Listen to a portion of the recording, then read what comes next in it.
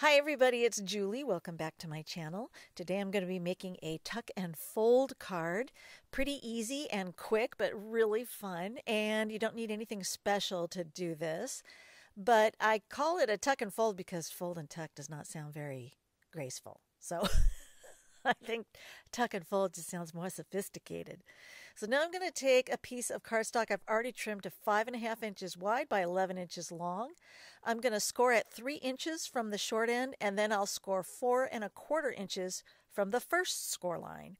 And then I'm going to take this whole thing and rotate it back to a vertical position and mark a 1/2 inch line with my pencil very lightly just above the first 3-inch score line that I made. And now I'm going to position my die here with the cut edges going past the pencil line, and then I'm going to use a piece of washi tape to hold it in place and show me a better visual on where that pencil line is.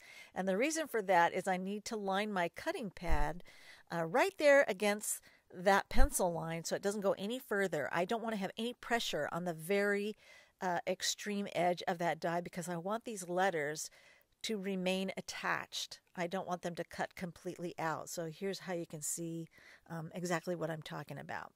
So this is going to give me that tuck piece to fold underneath. So now I'm going to erase the pencil lines and then just fold the back side of the card towards the center and then the front side of the card towards the center. So this is actually a tri-fold. I'm going to crease those fold lines there with my Teflon bone folder. And here you can see the beginning of my tuck piece here. Now I need to make sure that that back piece has been trimmed off enough that it will tuck underneath those letters without buckling. So I've just used the grid here on my work surface to make a little mark on that so I know how much to trim off. And this is why I always start with 11 inches in length for this and then trim off as I need, because you never know if you're going to perfectly place that die in the right spot every time, or maybe you want to use something else that's not as tall or a different shape or whatever, but you got some fudge room there with that 11-inch length. So now I'm going to pop this into the MISTI, and I'm going to grab the stamps that are heart-shaped from the Big Love set, and I'm going to use several different colors of Catherine Pooler and Concord and Ninth ink. And I'm just going to stamp all these hearts, and I'm starting with the largest first, and then I will clean off my stamps in between ink colors if I need to change ink colors with any of those images. That's my background.